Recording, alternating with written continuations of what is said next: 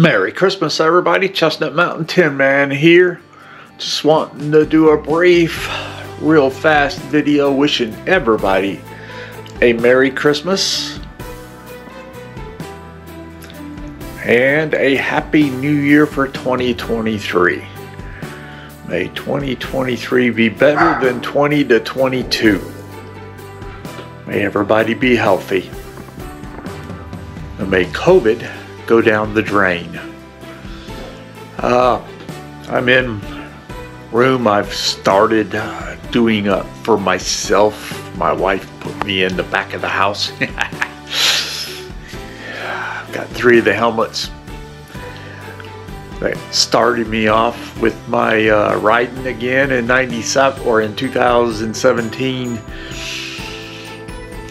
Now I just wear my RuRoc, but that's my modular, my half and my 3/4 helmet there on the wall, along with a AR-15 hanger thing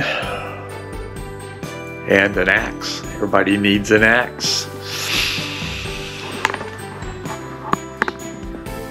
This is my charging station for all the batteries from my GoPros to my drones to our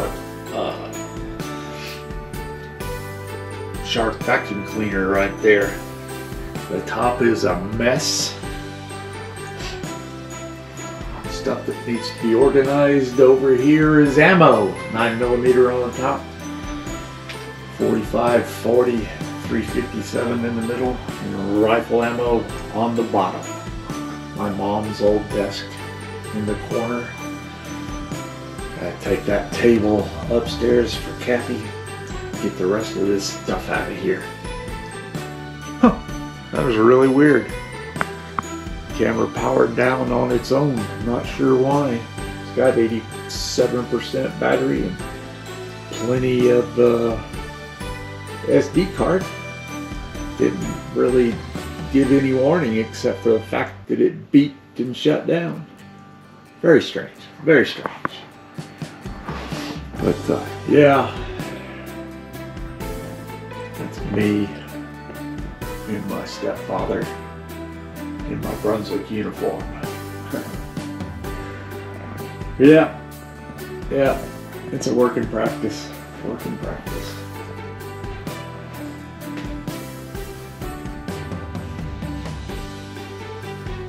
No little targets for dry firing over there.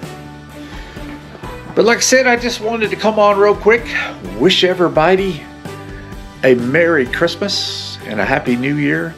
Hope y'all got all the toys you wanted from Santa Claus and all the health you need for the coming years.